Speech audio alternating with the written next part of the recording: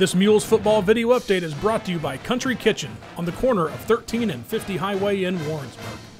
Mules Football was back in Emporia, Kansas Saturday afternoon to finish up Thursday night's weather-delayed game. Play was halted at just about the perfect time, though. UCM and Emporia State were tied 24-24 at halftime, so the action picks up with the start of the third quarter. Starting at their own 15-yard line, the Mules march down the field in 10 plays, take the lead when quarterback Garrett Fugate connects with Jordan Keeney.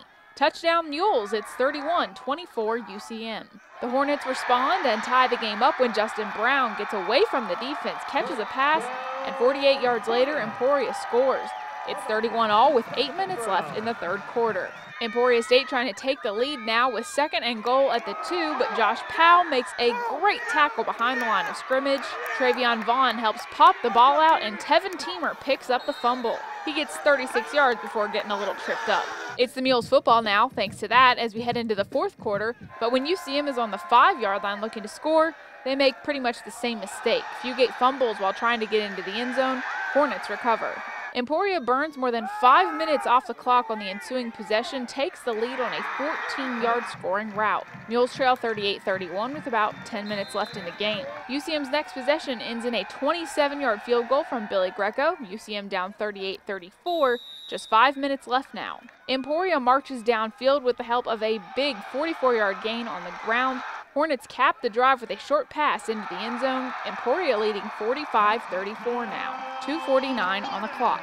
The Mules get in 8 plays, try to score again, but only gain 35 yards, turning the ball over on downs. The Hornets run out the clock, and Central Missouri falls to Emporia State 45-34. We had a tough time getting to them, and they had rhythm all afternoon offensively. We bowed up there and got that takeaway down when they were heading into the end zone. That was a big play, and then we didn't capitalize on it. We only got a 3 out of it, and I think that was kind of the turning point in the game right there. The Mules finished with 565 yards of total offense, but the Hornets had just a little more with 605. Fugate went 24 for 37 passing and was UCM's leading rusher. Jalen Zachary grabbed 6 catches for 159 yards. The Mules moved to 1-1 on the season and are back in Warrensburg next Saturday hosting Northwest. Reporting in Emporia, Kansas, I'm Katie Smith for UCMathletics.com.